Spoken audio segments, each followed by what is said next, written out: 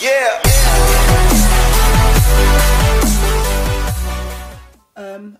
I've been to watch a few games and training sessions recently, senior women's games and sessions, and I think it's interesting to see how we interpret the use of a formation.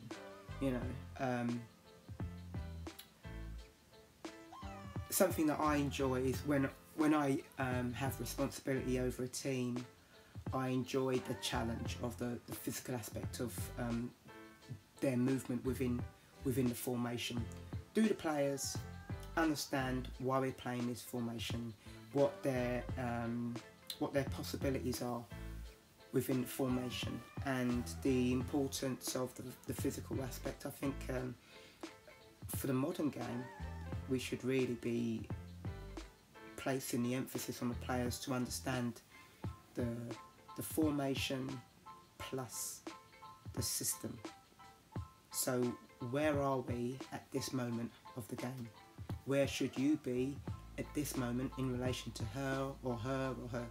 So I watched one game in particular where the fullbacks didn't really move out of their defensive third, and then the one or two occasions when they did move out of the defensive third, the player in front didn't know what to do, and it inhibited the possibilities. What could have been created was then left to just an opportunity missed, really. And I don't know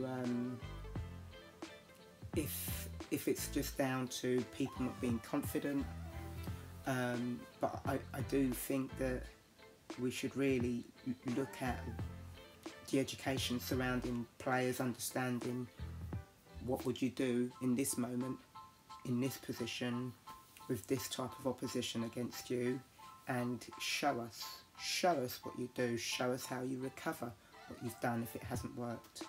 So the use of the space, management of the space, pitch geography, I think is so important. Management of the space and pitch geography, I think is so important, and it was definitely missing in the games and sessions that I'd watched recently.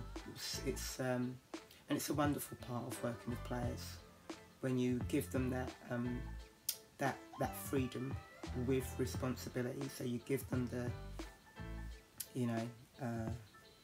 autonomy, and explain the importance of showing that they understand how we play, and that is something that I really enjoy exploring when I'm working with players.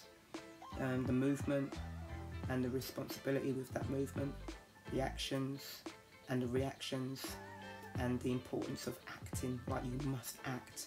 So if your fullback is driving towards your space or your zone, you must act, so observation is not what you're supposed to be doing. You must act. So I do enjoy that aspect of working with players, and I do think it's something that we should make a point of stressing with our players, that it's really very exciting having an awareness of systems. It's very exciting to show that we're confident within these different moments of the game.